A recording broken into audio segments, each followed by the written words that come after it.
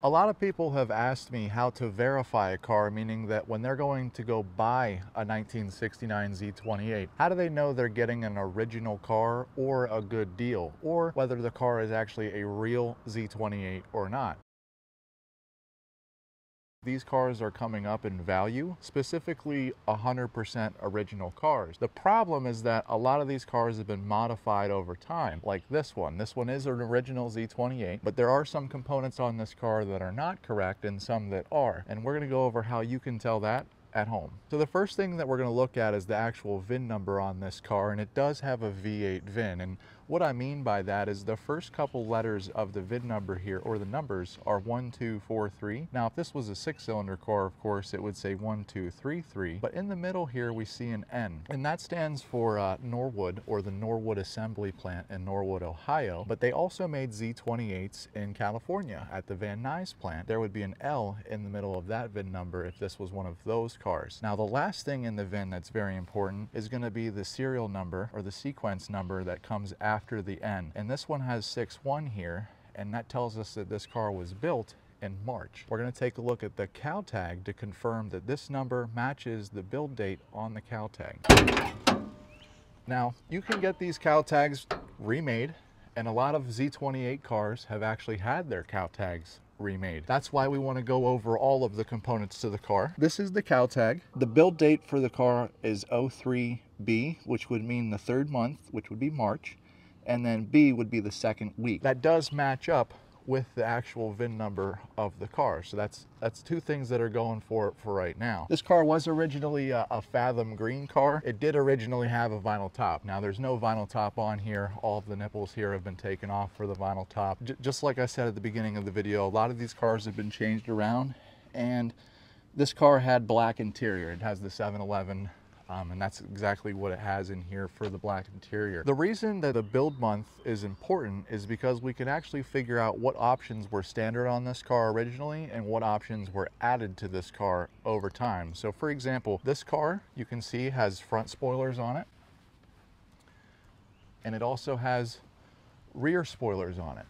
Okay. The spoilers on these cars were not standard until April of 1969. This car was built in March. So this car does not have a D80 code after the X33, which D80 stands for front and rear spoilers. That's the box that they would have checked off, and that's the number that would be there. So this car did not have spoilers originally from the factory. Those have been added. The cow tag on this car, which is an X code, which means that there is an X33 right here, which would be specific for a Z28 with the style trim. We'll get to that here in just a second. There's a little bit more information about these cow tags that we kind of have to clear up. There are no X codes on 1969 Camaro Z28s until about mid-December 1968. If your car was built after that time, then you definitely have an X code on your car. However, if it was built before then, it was either built in Los Angeles, which their tags, they don't look like this. This one's kind of like a square. The ones in Los Angeles are a lot longer, and they've never had an X code on there. So that means that they're very, very difficult cars to tell whether they're real Z28 cars or not. Los Angeles cars did come with broadcast sheets or build sheets on the actual gas tank, but usually those are all corroded away. In Norwood cars, there's a few things out there that said that they have broadcast sheets that were found in certain cars. I have never seen one of those in person or online. So if you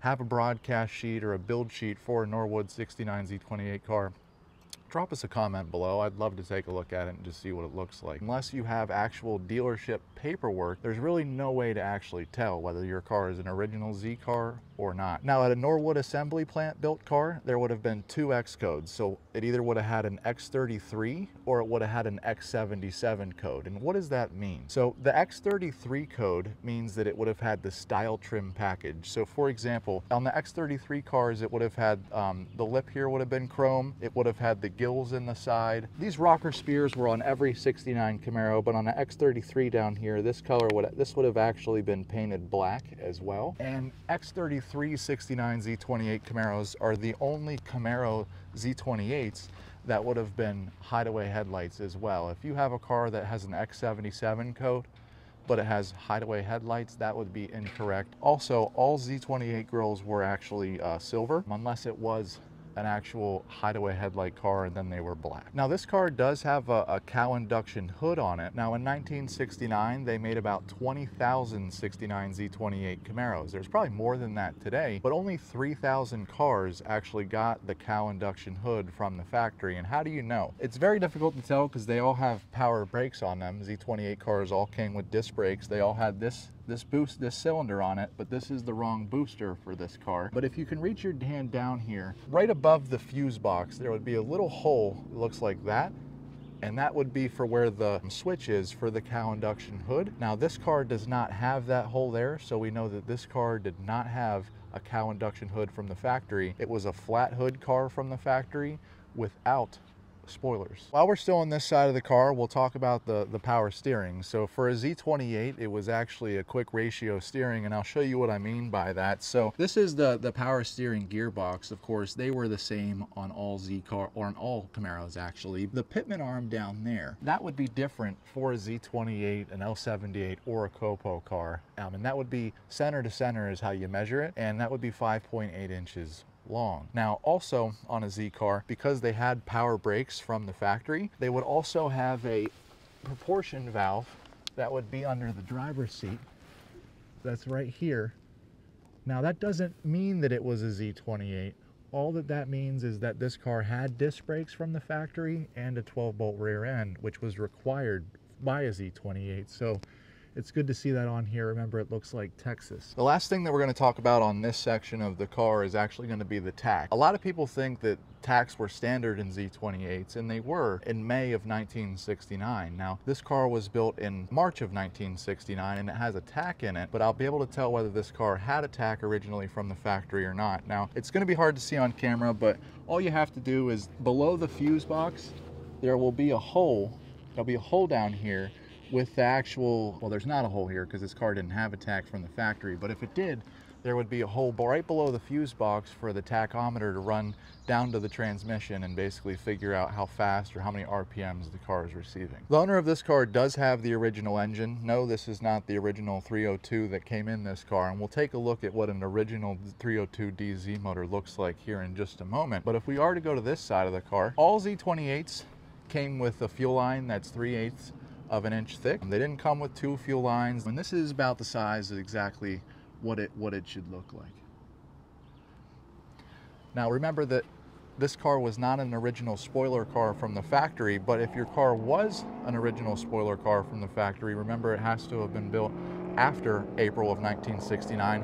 If it was built before that, it would say D80 on the actual cow tag itself. But if it was an original front spoiler car, it would have a hole right here under the subframe for the bracket that runs from here to here to brace this actual spoiler, so that when you're going down the highway, this doesn't actually just go underneath the car from the wind. This car didn't have a spoiler from the factory, so there is no hole right here in the subframe. So all 1969 Z28s came with dual exhaust from the factory, and an easy way that we can tell is if the doubler plate is behind the rear tire here on the driver's side. It's pretty difficult to see in there.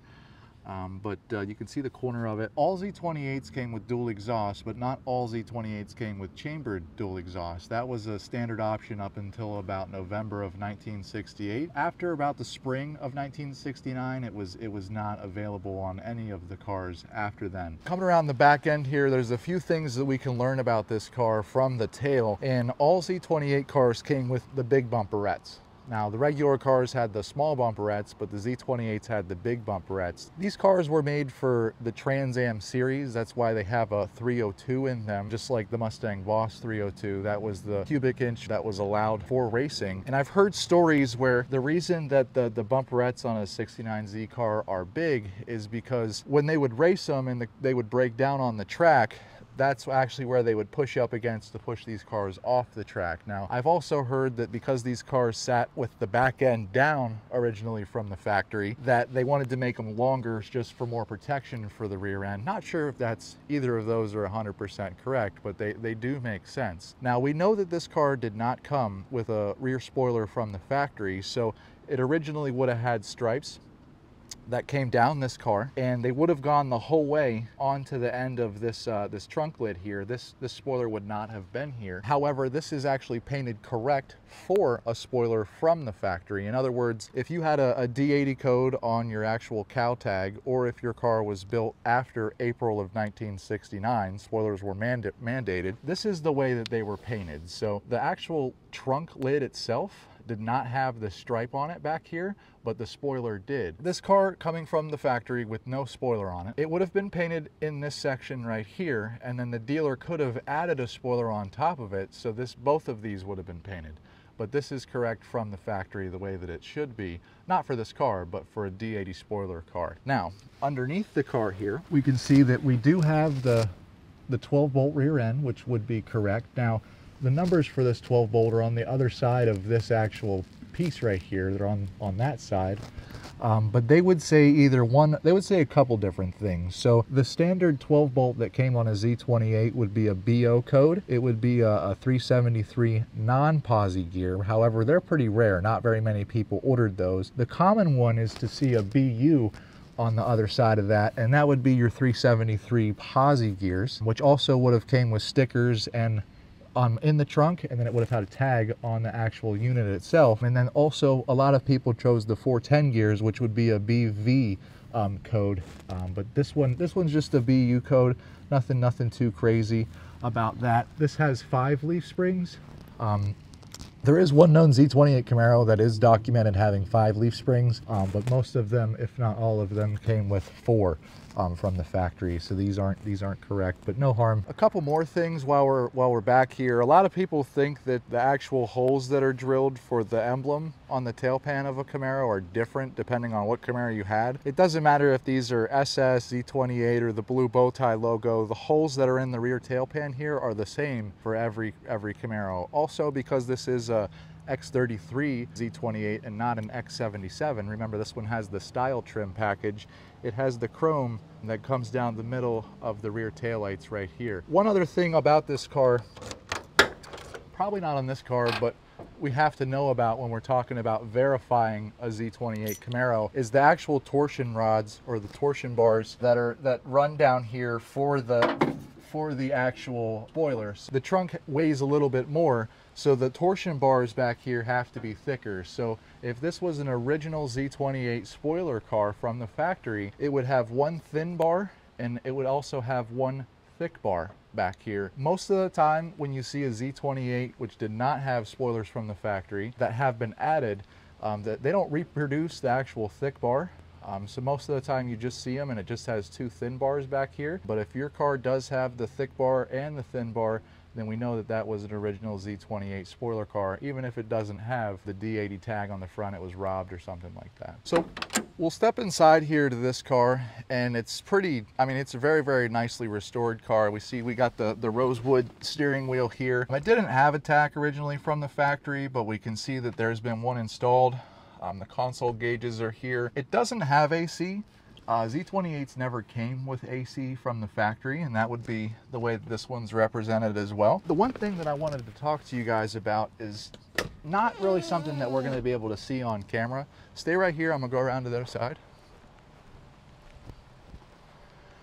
If your car was built in Norwood, Ohio, meaning that it has an X code, they actually marked behind the rear seat whether this car was a Z28 or a big block car. Now, it's not something that we're gonna see in the video here today, but right here where my hand is, on the actual metal behind this seat, there would be an X7 or an X3 depending on what car this was. So this was an X33 from the factory, so there would be an X3 back there in either yellow, I've seen them in green, I've seen them in blue, just depending on what grease pen that they used that day. But if you're finding one of these and it's not restored or something like that, or you're just not 100% sure, if it was built in Norwood, that's the way you would check right there. So if we take a look, this car does have American Racing torque thrusts on it, which would not be correct for a Z28. They would have had rally wheels from the factory. We'll take a look at a set here in just a second. The reason I'm bringing that up is because Z28s came with a tire sticker that came with the correct tire size on them. In other words, regular Camaros came with 14-inch tires or 14-inch rims. Z28s came with actually 15-inch rims. They would have had a sticker that went in the door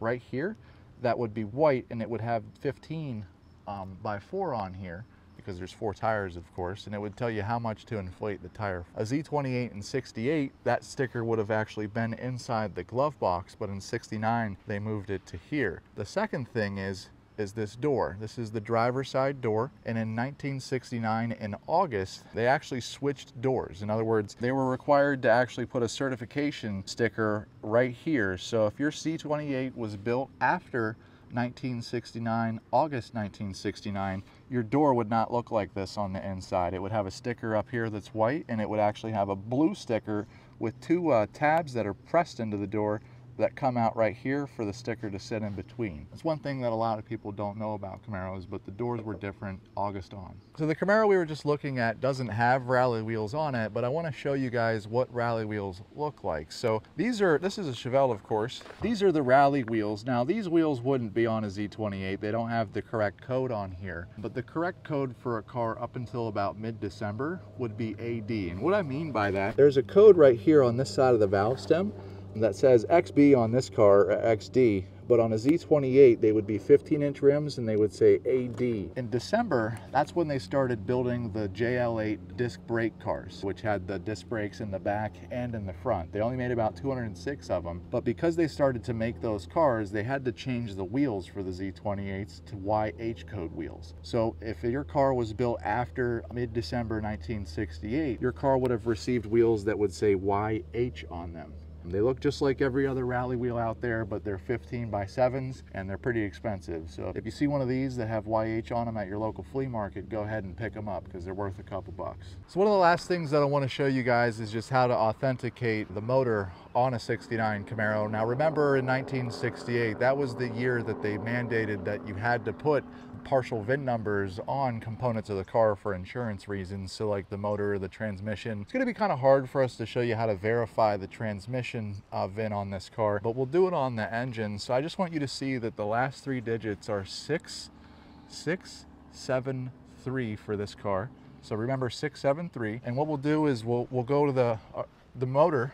Remember that this motor is not to this car. He has it sitting over here in one of his sheds. We'll go over and take a look at that right now and see if the numbers match. So the motors for a Z28 had a lot of specific parts on it that are only for Z28s in general. In other words, they had Holley carbs on them that have certain numbers that are correct. These valve covers are correct for a 69Z car. They're the same as a Corvette for 69. The Corvettes were chrome. The valve covers for a Z28 were not chrome. They were dull, kind of like this color right here should be. This is the correct intake for this car. The reason we know that is if I can get my camera guy over here. There's an emblem right here on this side. That would be a Winters emblem for the Winters foundry. That was only on a Z28 in 1969. Let me see if I can get this cardboard moved. There we go. This is the front of the car. Okay, this is the front passenger side. Well, what we're looking at here is the actual pad. This is the front pad of the car. It does say DZ here at the end, and it does have the date code in here. Let me see if I can read the date code. Just step back for a second. No, it's not looking like I can make those letters out. I can make out the DZ though. However, what's more important though is it was stamped. And right here on the front of the pad, the last 3 letters are 673, and those match the sequence number or the serial number for the car out there. Now there's also one other place you can check for numbers on this motor, and we're not going to be able to look at it, but